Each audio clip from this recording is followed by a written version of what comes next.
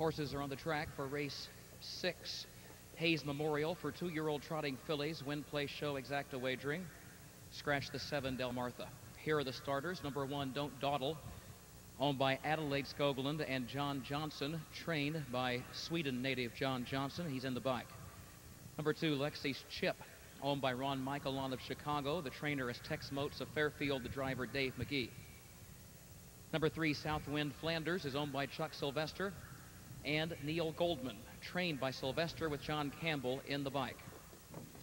Number 4, Jiu-Jitsu Hanover, owned by Brian Penske Stable Incorporated of Downers Grove, Illinois, by Nick Barbieri of Ontario, trained by Brian Penske, the driver Andy Miller.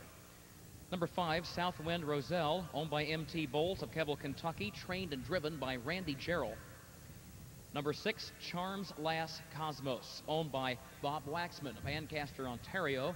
John Johnson trains and Bert Lindstedt drives. Number 7, Del Martha, is scratched. Post time in 3 minutes.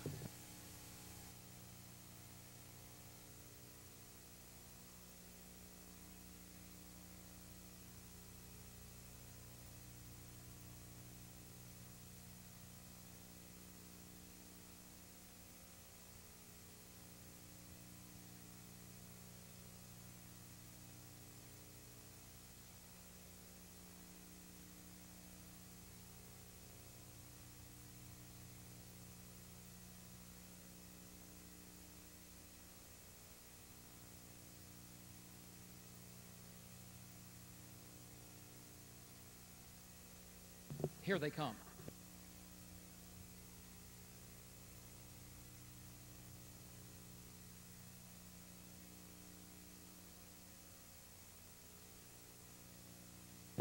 They're off and trotting. Southwind Roselle grabs the racetrack. Charms Lass Cosmos on the far outside. Southwind Flanders kicks in down toward the rail. Southwind Flanders, Southwind Roselle. These two come to the front together, and Southwind Roselle moves up on the outside for Randy Gerald in the black and white driving colors to take the lead by a length and a half. Southwind Flanders settles into second for John Campbell. 2 more lengths to Don't Dawdle, who's racing in third. Jiu-Jitsu Hanover goes fourth. They're all single file. Charms Lass Cosmos is next to last. Lexi's Chip trails. 29 seconds was the time for the opening quarter. Southwind Flanders leads it by 1 length onto the back stretch. As they move down the back straightaway, Southwind Roselle about to give way as Southwind Flanders now gets ahead in front after making a move to the outside just before the 3/8. Flanders leads Roselle. 2 more lengths to Don't Dawdle. Then Jiu-Jitsu Hanover, Charms Lass Cosmos. Lexi's Chip is last at the halfway juncture. So Southwind Flanders and John Campbell on top. Southwind Roselle goes second by a length and a half. And then Don't Dawdle. The half was reached in 59 seconds flat.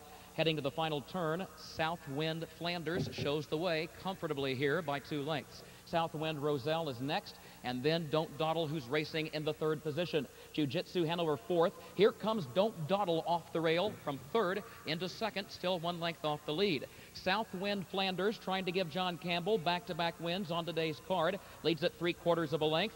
And Don't Dawdle is there in 2nd. Jiu-Jitsu Hanover was making a move from 3rd, but broke stride and drops back. 3/4, 129 and 3. Top of the stretch, Southwind Flanders leads it by a length. Don't Dawdle is second by 7. Then Southwind Roselle followed down the stretch by Charms Lass Cosmos and Lexi's Chip.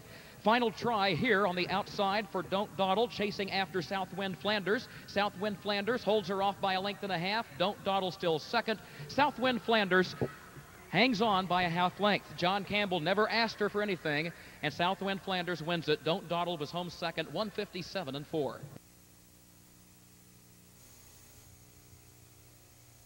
In the photo for show, number 6, Charms Lass Cosmos was 3rd. Number 2, Lexi's Chip was 4th. Into the winner's circle, the official winner of race 6, number 3, Southwind Flanders, 2nd straight win for trainer Chuck Sylvester, driver John Campbell.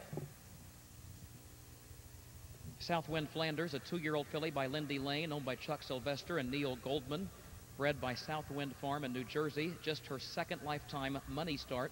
She is now 2 for 2. Picks up a new lifetime record here today. Her sire, Lindy Lane, raced here in the World Trotting Derby as a 3-year-old but did not win. And you will notice her maternal grandsire, Mac Lobel. Some of you might still remember when Mac Lobel was upset in the World Trotting Derby by Napolitano back in the late 1980s. There have been some strange things happen in the World Trotting Derby, some unexpected things, and Mac Lobel's defeat that day is one that ranks high in people's memories. Of course, Napolitano proved himself to be a great horse as well. 3-1 exacta, $8.20. Rundown is next.